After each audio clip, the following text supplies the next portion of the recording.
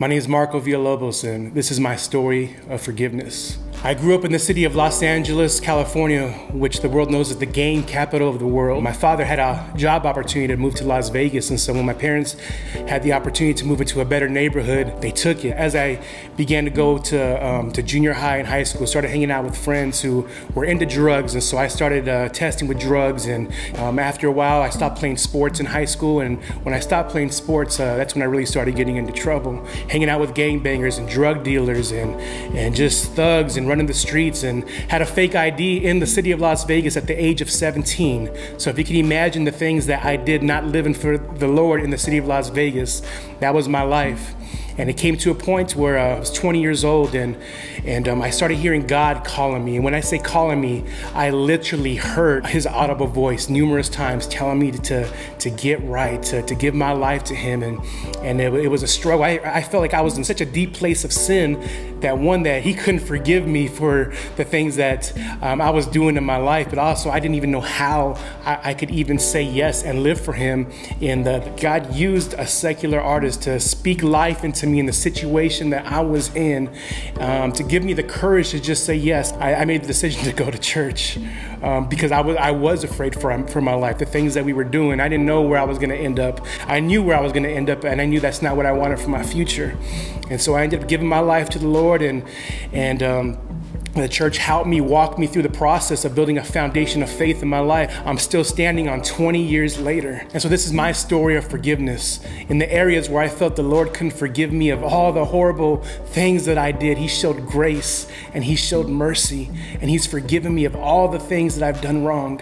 And it doesn't just stop there. He's asked me, because he's done it for me, he's asked me to do that for other people. And there's so many different stories of forgiveness in my life. I had a lot of encounters with cops, with police, and most of them were when times when I wasn't even doing anything wrong, but I was kind of racially profiled or pulled over because I looked suspicious or looked like the person who they were looking for. And I know right now in our culture, there's so many different views on the police and how they respond to different situations. But one thing how I've learned to overcome is to forgive them. You know, I've learned that, yes, there are good police and there are bad ones. Just like there are good parents and there's bad ones. There's good leaders and there's bad ones. And I've had to choose to forgive over and over and over again, and not write off the good police officers because I had a couple bad encounters. And to choose to not be offended. One thing that I learned is that offense, it literally builds a fence between those people who were offended by. And it's not just police, it's people, because as we live in this world, people are gonna wrong us. People are going to offend us. People are gonna do things that are gonna hurt us. No matter who it is, we have to choose to forgive. And so I've chosen to forgive, even to the point where I've linked arms with the local police, with captains, and gone into some of the most dangerous neighborhoods, and have been a voice for our police officers, saying, hey, they are here to protect and to serve. And maybe you're watching this and maybe you're offended by someone. You know, maybe you're dealing with the same emotions that I deal with whenever I have to encounter the police. You're afraid of your life. You're afraid of what might happen because of what we've seen in the media. And maybe there's offense, and maybe there's rage, and maybe there's hatred. There's one thing I've learned is that forgiveness is a choice. And we have to choose to forgive and choose to walk in the opposite spirit.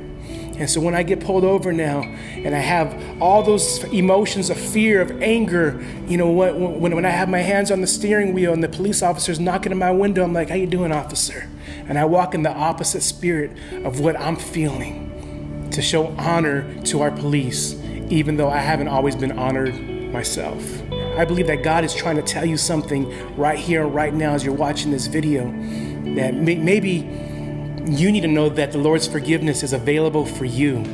You know, he shed his blood and he went to the cross. God sent his son Jesus to die on the cross so that we could be forgiven. Maybe you're watching this right now and you've been living for God, but there's some people who have offended you. Maybe you're mad at somebody. Maybe you're upset. Maybe you're offended at what they've said to you or how they've wronged you. Maybe the Lord is saying to forgive them, to let go, so that we can live a victorious and overcoming life. And the only way we're gonna be able to do that is to let go of those who have wronged us, to accept the Lord's forgiveness in our life, and to forgive those who have wronged us.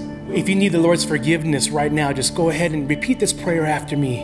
It's a simple prayer. Just say, Lord, forgive me. I know you sent your son Jesus to die on the cross for my sins, for the things that I've done wrong, and help me and give me the strength to live an overcoming life. And maybe if you're in the boat where you need to forgive someone, I want you to repeat this prayer after me. Say, Lord, I forgive those who have wronged me. Help me to make the decision to forgive over and over again, the same way that you forgive me. In Jesus' name, amen.